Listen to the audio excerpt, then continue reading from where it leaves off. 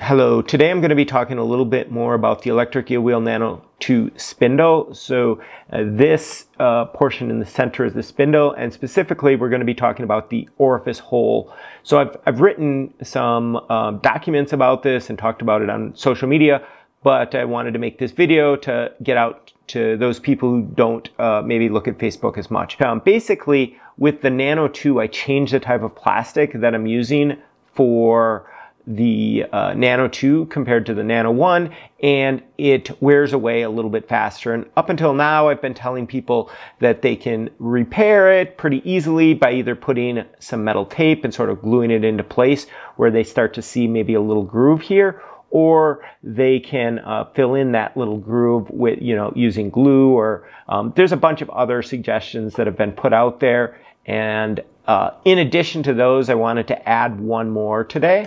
So I've actually made two different 3D printed inserts. So this one I made using a standard 3D printer that I have at my house. It uses an FDM process. So that basically is extruding plastic in through a little nozzle, and it makes a plastic piece. And I just made this one out of PLA, which is sort of the easiest to print, but there's all sorts of different materials, and some of them will be more wear abrasive. But the idea is that you can print these very inexpensively because they're so small, and just sort of replace them as they wear out. And I've done a little bit of testing with these, and they seem to work pretty well. So these will insert just like this. Make sure I get it the right way. So you want to put this little gap towards the front, and then you sort of pinch it closed, and you press it into the hole like this, and it'll kind of click into place. And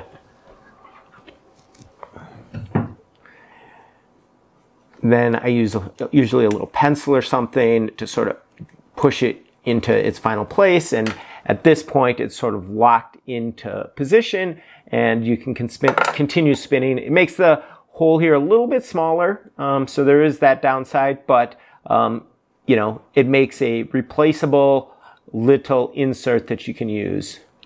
Now, just gonna pop that out. There we go. Now I also have made this. So this is a metal part. It's actually the first metal part I've ever 3D printed. Now I can't do this on my home 3D printer. I outsourced this to a company, and I'll leave the links to this in my description. What's it called?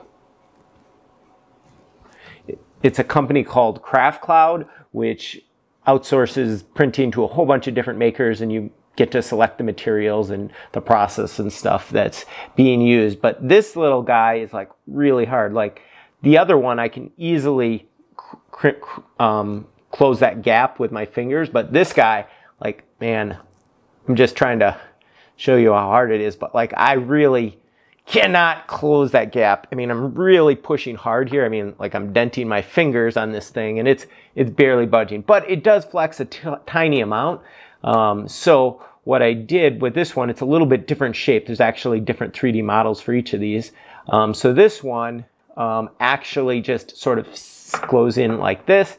And in my testing, it just sort of stayed there, but it doesn't clip into place quite as well. So you may end up wanting to glue it. But since it's metal, it's going to take a long time for this one to wear out. So I think that, just if you order some of these, you can just insert them, but if they're falling out, then maybe just a little bit of super glue. I also noticed that the edges are a little bit rough, so before you insert it, you might want to just use a little bit of sandpaper and sort of smooth off the insides. In my testing, it didn't matter much, but I'm pretty sure certain fibers might snag a little bit on this.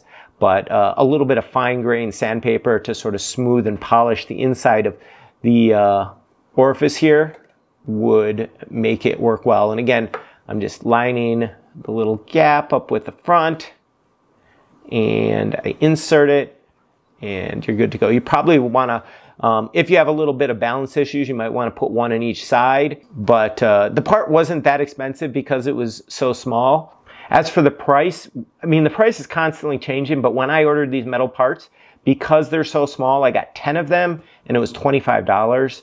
And then shipping was another $25. So I got 10 of them for $50 total, which, you know, if you can get a few people together so that you don't have to order 2 at a time and pay really high shipping prices, then, you know, it's not that expensive, and it really does fit in there a lot better than other solutions because I've designed the model to fit, you know, the specific hole. So that's all I wanted to show off today, and I hope this is helpful to some people. Thanks for watching.